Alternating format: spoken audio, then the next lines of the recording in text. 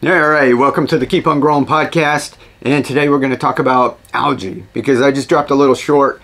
It was kind of poking fun. I dropped a short a couple days ago, and the little short one was about I had algae, I scooped a little cup, and then I drank a smoothie. And I wasn't drinking the algae, I just kind of did that for fun because I wanted to test out and see how many people would ask about the kale plant that was growing in it. And out of all his views, thousands, tens of thousands of views on different platforms, YouTube, Facebook, TikTok, everything, not one person asked about the plant. How is the plant growing in all that algae? They all focused on drinking it. They were like, yuck, don't do that. You're going to be on the toilet for a week. Just all these comments and that. Not one person asked about the plant.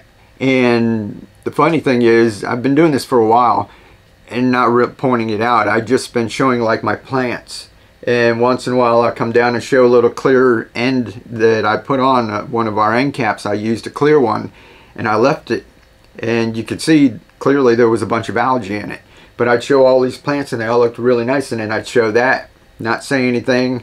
Some other plants that picked it up would show the plant and you could clearly see inside that there was algae, and I never really pointed it out, but I would show it because I was waiting for somebody to say, how is there all that algae in there? How are you growing the plants like that?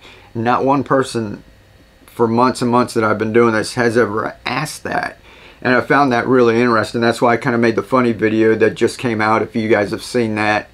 And I wanted people to, when I have the kale that's growing there, I made some of the target containers. I put the Mylar bags in there, and that worked good as far as cutting down on the sunlight. There was no algae inside any of the Mylar bags. So if you guys are worried about it, that's something you can experiment with.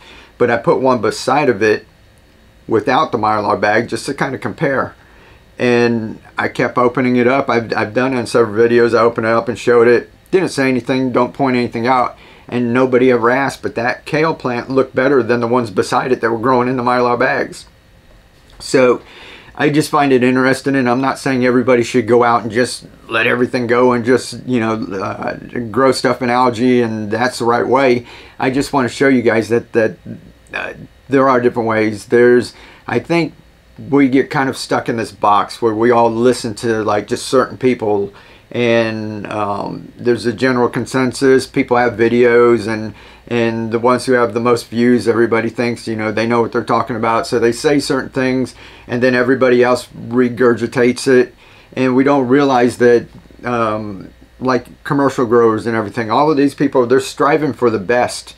If you're in this for profit, you're trying to make the best looking product, you're trying to get the best yields, right?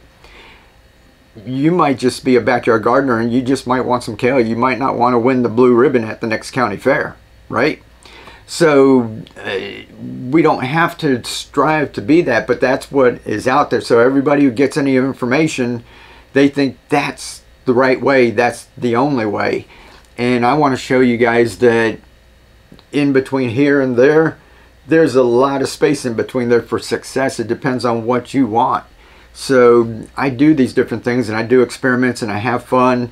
And I think people come on about the pH, and you have to do pH. You can't do without it, or you can't do without aeration, or you're not mixing the nutrients right. Went through that for years, even though I'd have hundreds of videos and 7 years worth of videos on all the stuff I've been growing. Somebody will watch one video and say, you're not doing it right, you can't do that. I'm like, what do you mean I can't do that? I've been doing it for 7 years. So I just want to let y'all know, you don't have to do what I'm doing, you don't have to trust it. I just need you guys to get out of the frame of mind where everybody just listens to all of the noise out there. And I hate when people just say you have to, you have to, you have to. When they say that, it makes me feel like doing the opposite or just proving it wrong. So I've got a lot of stuff out there that may not be the right way to grow it, but that's why I'm the dumbest gardener in the world. I want to go ahead and be able to grow stuff, and if you guys can see it, if I can do it in the way that I do it, then hopefully everybody else can do a little better than me, and everybody will be able to grow their own food.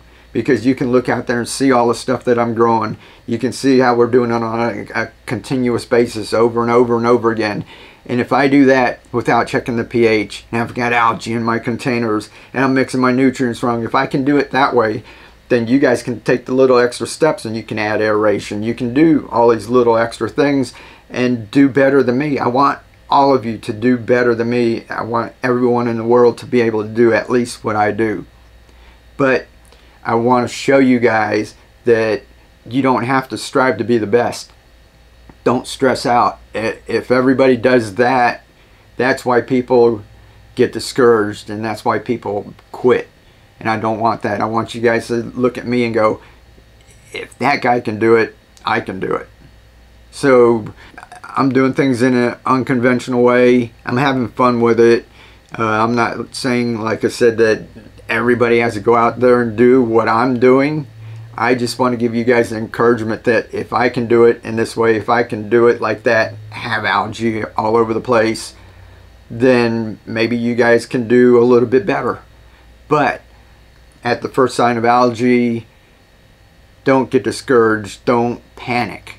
And that's what I see a whole lot in my groups and emails and DMs and everything. You know, I didn't paint my container and I've got algae now. What I do? And it might just be relax, take it easy. You know, the one thing is, the reason why I left the algae in that, I think it's worse to dump everything out and put your plant in shock and then stick brand new nutrients in there, spray stuff on the roots and spray them off in that. It might work once in a while, but a lot of times it's not going to work. And to me, I'd rather just take the chances and not do the extra work. So like I said, what I do is not the conventional way. I don't care. I'm not your average gardener. I'm not your average person, if you guys can tell. And I just want to encourage you guys that you know, there are different ways to do things. You can have fun. I enjoy it.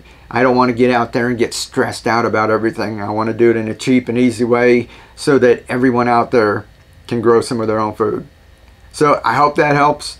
Let's see, tomorrow let's talk about the heat and some ways with combating the heat.